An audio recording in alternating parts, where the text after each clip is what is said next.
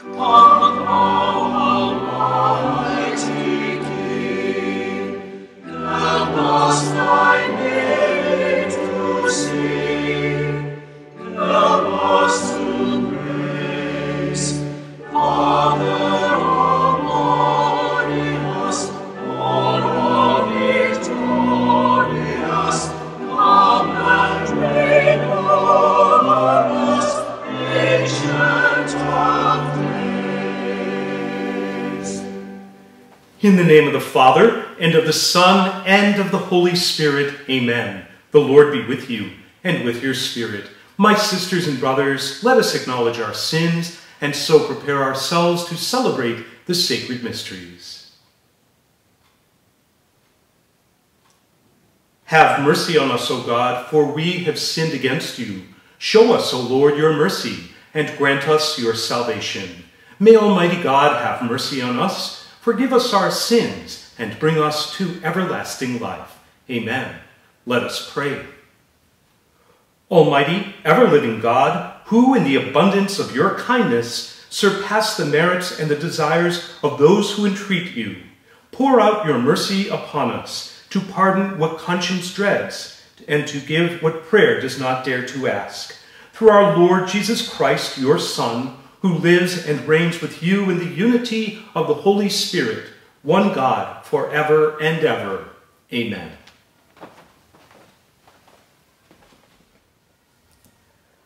A reading from the letter of St. Paul to the Galatians. Brothers and sisters, I am amazed that you are so quickly forsaken the one who called you by the grace of Christ for a different gospel, not that there is another, but there are some who are disturbing you and wish to pervert the gospel of Christ. But even if we or an angel from heaven should preach to you a gospel other than the one that we preach to you, let that one be accursed.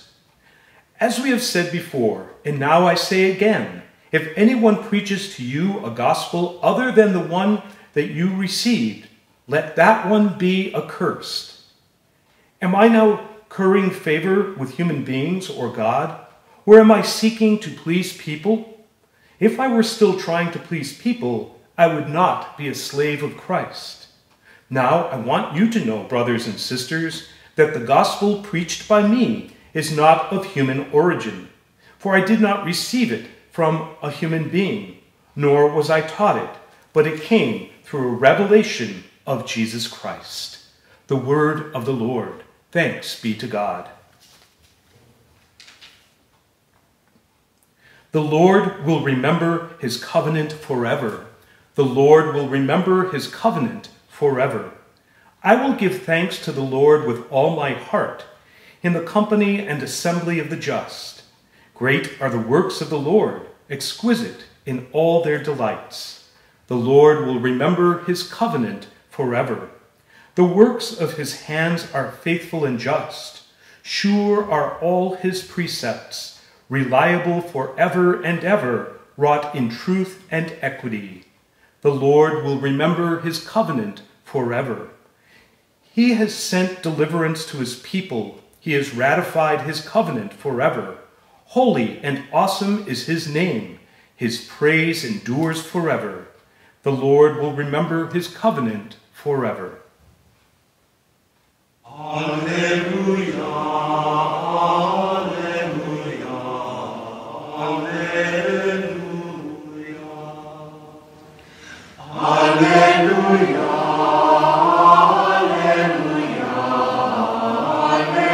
alleluia. The Lord be with you, and with your spirit. A reading from the Holy Gospel according to Luke. Glory to you, O Lord.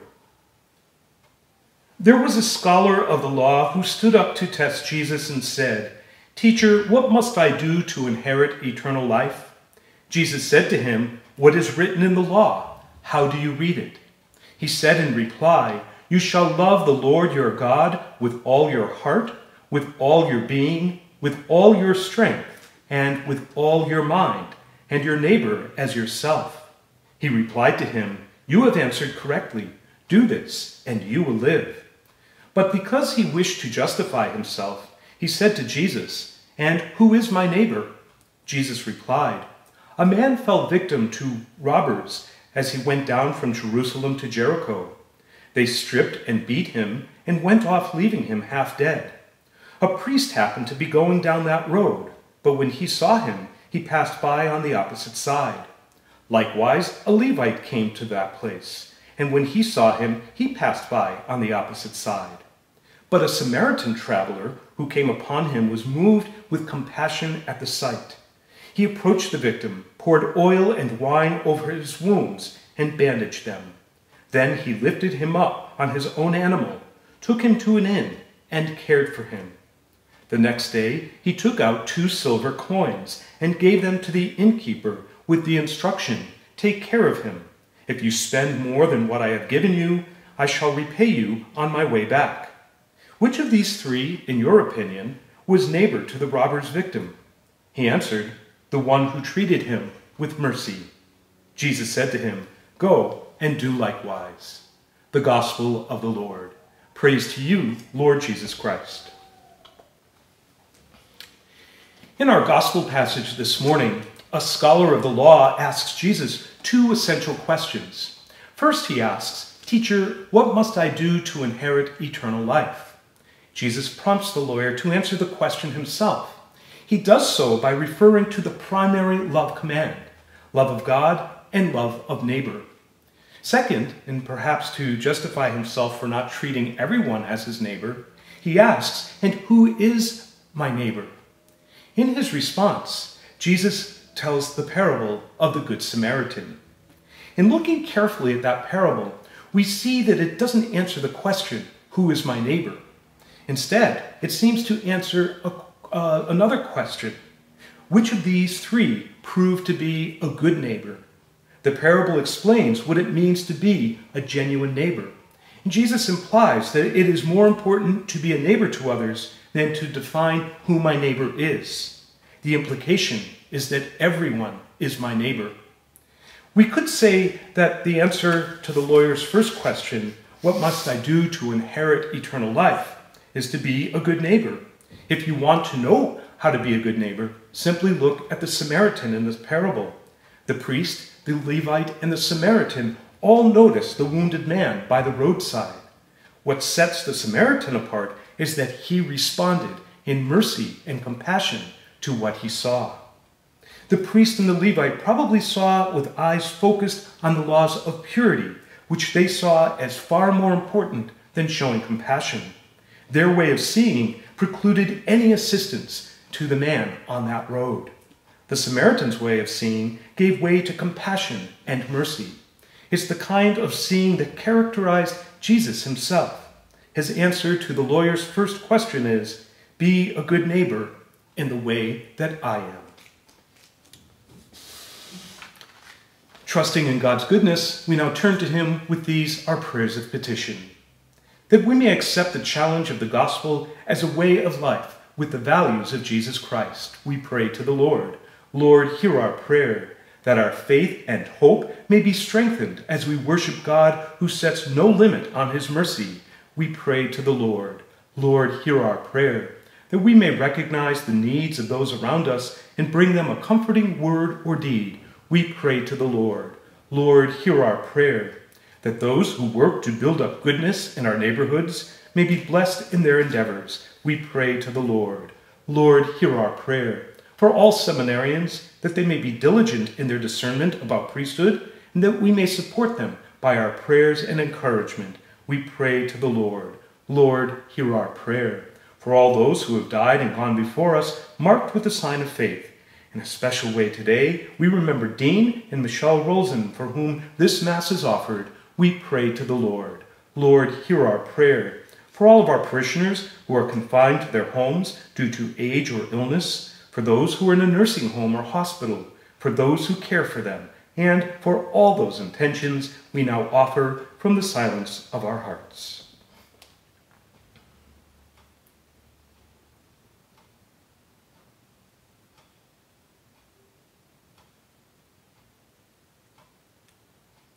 For these we pray to the Lord. Lord, hear our prayer. Good and gracious Father, we ask you to hear these prayers and to answer them according to your most holy will. And we ask you to help us to follow your will in all that we say and do this day. Through Christ our Lord. Amen.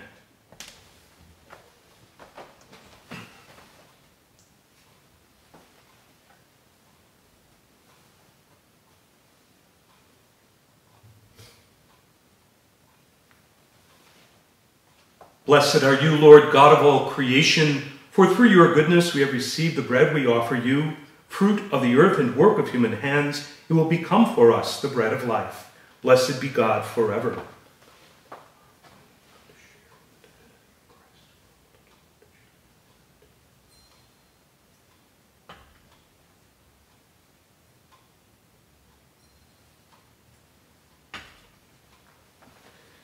Blessed are you, Lord God of all creation, for through your goodness we have received the wine we offer you, fruit of the vine and work of human hands. It will become our spiritual drink. Blessed be God forever.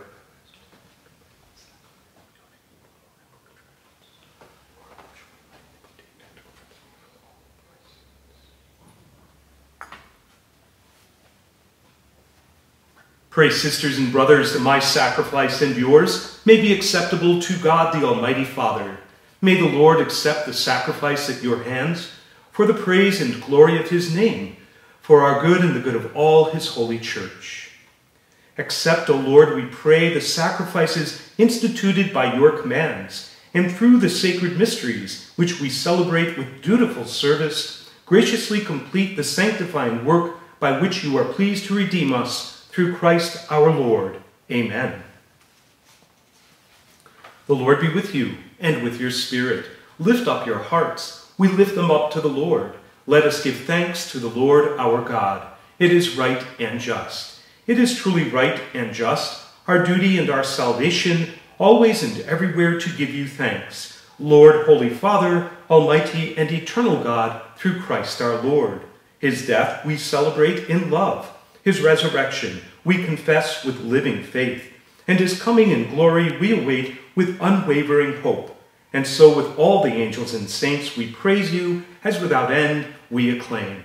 Holy, holy, holy, Lord God of hosts, heaven and earth are full of your glory. Hosanna in the highest. Blessed is he who comes in the name of the Lord. Hosanna in the highest. You are indeed holy, O Lord, the fount of all holiness. Make holy, therefore, these gifts, we pray, by sending down your Spirit upon them like the dewfall, so that they may become for us the body and blood of our Lord Jesus Christ.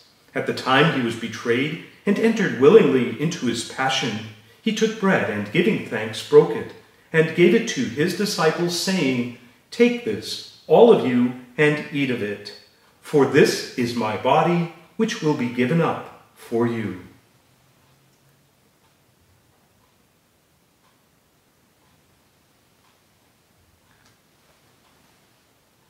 In a similar way, when supper was ended, he took the chalice, and once more giving thanks, he gave it to his disciples, saying, "Take this, all of you, and drink from it. For this is the chalice of my blood, the blood of the new and eternal covenant, which will be poured out for you and for many for the forgiveness of sins. Do this in memory of me."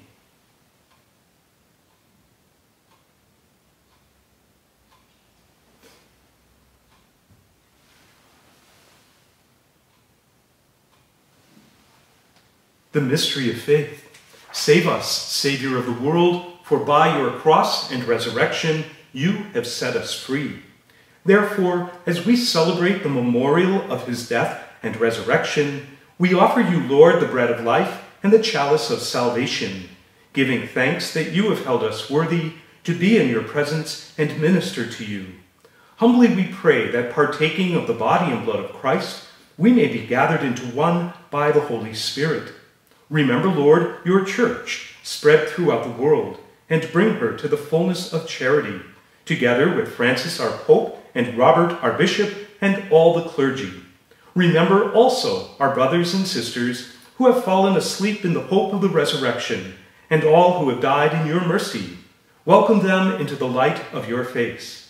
Have mercy on us all, we pray, that with the Blessed Virgin Mary, Mother of God, with blessed Joseph, her spouse, with the blessed apostles, and all the saints who have pleased you throughout the ages, we may merit to be co-heirs to eternal life, and may praise and glorify you through your Son, Jesus Christ. Through him, and with him, and in him, O God, Almighty Father, in the unity of the Holy Spirit, all glory and honor is yours forever and ever.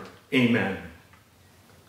At the Savior's command, informed by divine teaching, we dare to say, Our Father, who art in heaven, hallowed be thy name. Thy kingdom come, thy will be done, on earth as it is in heaven. Give us this day our daily bread, and forgive us our trespasses, as we forgive those who trespass against us. And lead us not into temptation, but deliver us from evil. Deliver us, Lord, we pray, from every evil. Graciously grant peace in our days, that by the help of your mercy we may be always free from sin and safe from all distress, as we await the blessed hope and the coming of our Savior, Jesus Christ. For the kingdom, the power, and the glory are yours now and forever. Lord Jesus Christ, who said to your apostles, Peace I leave you, my peace I give you. Look not on our sins, but on the faith of your church, and graciously grant her peace and unity in accordance with your will, who live and reign forever and ever. Amen. The peace of the Lord be with you always, and with your spirit. Agnus Dei, qui tollis peccata mundi, miserere nobis. Agnus Dei, qui tollis peccata mundi, miserere nobis. Agnus Dei, qui tollis peccata mundi, dona nobis pacem. Behold the Lamb of God, behold him who takes away the sins of the world. Blessed are those called to the supper of the Lamb. Lord, I am not worthy that you should enter under my roof, but only say the word, and my soul shall be healed.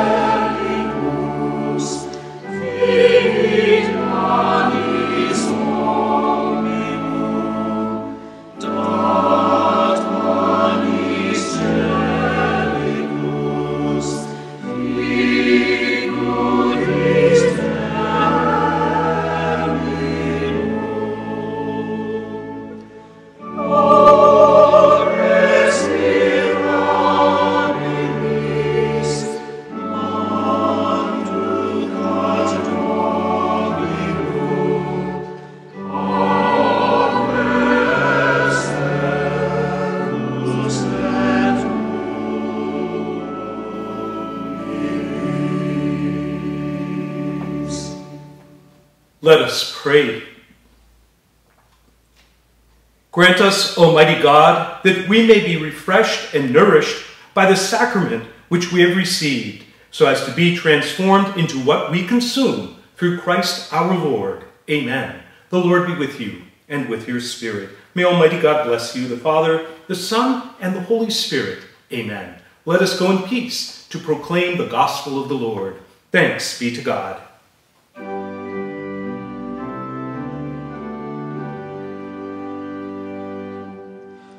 Panis.